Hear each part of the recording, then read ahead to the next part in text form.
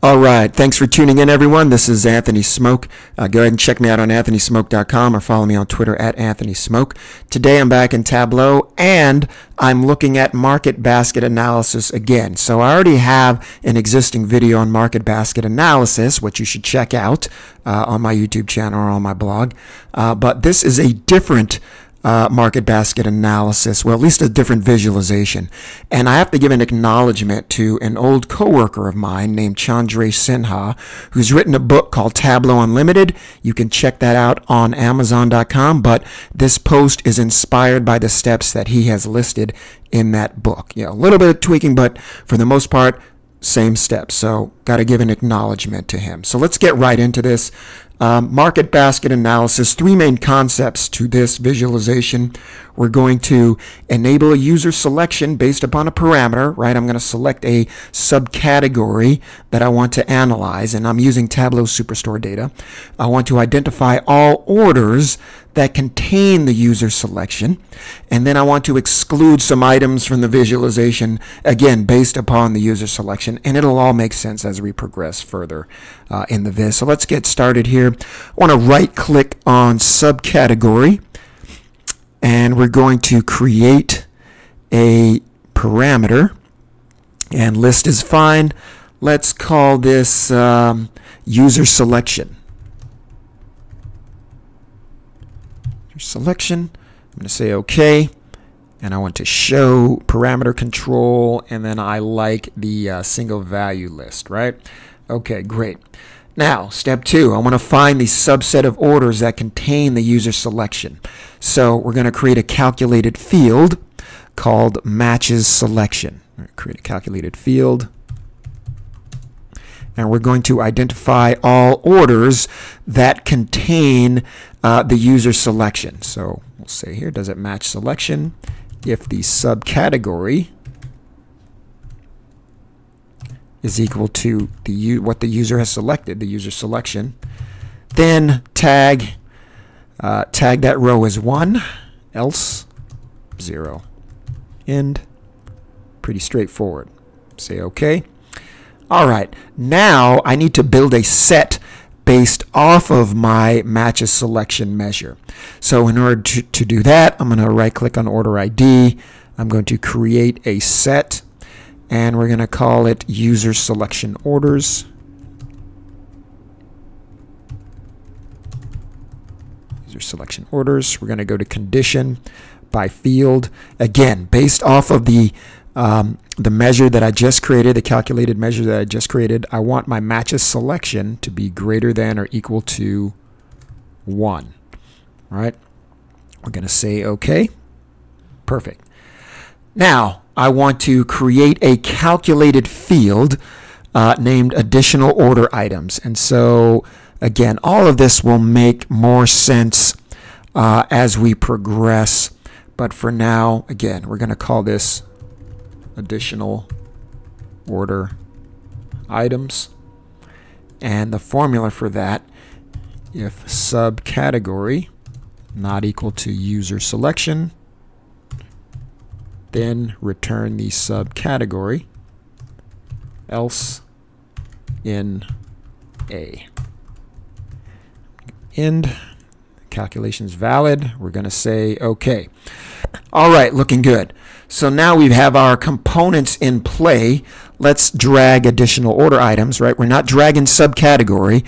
We're dragging additional order items to rows, right? Additional order items has our NA in there, and you'll see why that's important later. And we're going to drag order ID to columns, add all the members, and I want to change this to a count distinct. I want to count a distinct count of orders that correspond to my user selection. So I can sort this, right? And then I'm going to hold down my distinct count here, and let's put that on the label, right? And then if you go in here and select allow labels to overlap, right? Some of the, see if I unselect that, I don't have all the marks. Some of the labels come back in when I select that. So we're going to do that. I'm going to go here, make this fit the entire view. And then on my filters, right, I want to drag user selection orders. So let's find user selection orders. This is the set of order IDs that I want to filter on. This is the set of order IDs that correspond to my selection. So you'll see here, based upon my user selection of accessories, binders shows up 161 times. Paper is associated on 153 orders. Phones 116. So you'll say, well, what is NA? So NA is just accessories, and I don't want to show accessories again, so that's why I have this NA here. By fact of selecting accessories, I know accessories are on the order. So I can hide all of these, I can exclude NA from my analysis. And so now when I go to appliances, right, there's no NAs here. I can see all of the additional items that are on my order based upon my user selection.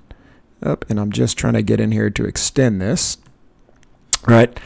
So that's how that works. And so I can take something like, again, I can take profit. I can throw that on color to see. Oh, that's an interesting visual right there. But it allows me to see what's profitable and what's not. The orange, it looks like the orange is not profitable, right, based upon our scale, and our blues are profitable.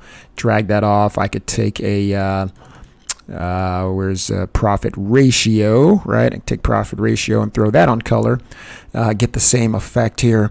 All my oranges are not profitable. So you can play around with this, put on the right measures, any measures that you want there. So let me make this a little more clearer here. I'm going to go to this. I have this detail sheet set up with the items that we've created, the calculated fields that we've created. And so how you would look at this is for each, for my user selection of accessories, for each subcategory, we created a matches selection, right?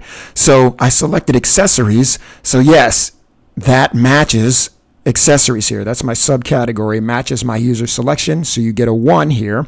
And then we created a set based upon the matches selection. So this order ID will be in play for analysis when I select accessories, because accessories, the subcategory is here, right? So that's how you would read that. Even if I were to move down here, accessories, right, matches my user selection. So you get a 1 in matches selection, which means it's in the set for analysis when I select accessories. Obviously, that's going to change if I select appliances, right? I have appliances here.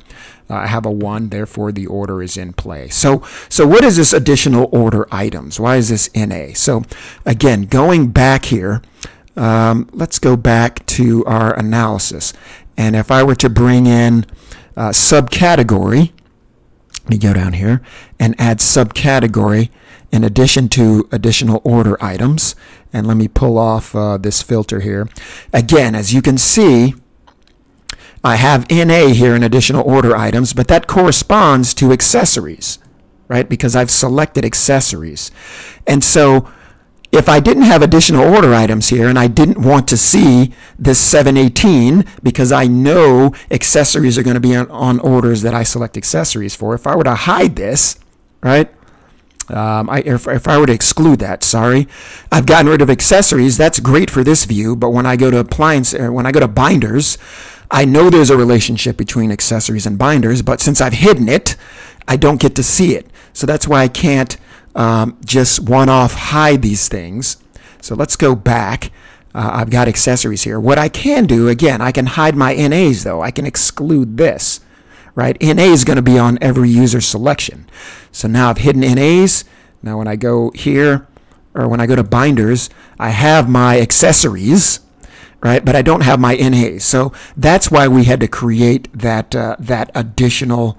We don't use a subcategory. We create additional order items here. And so just really quick, going back to additional order items, if the subcategory is not equal to the user selection, then we use the subcategory, otherwise NA. So There you go. That is our market basket analysis in different steps here. I have a video, like I said, that shows you the market basket analysis in this format that you can check out on my channel or on my blog. But this has been Anthony Smoak. Hope you enjoyed this tip. As always, get out there and do some great things with your data. Thanks for watching, everyone.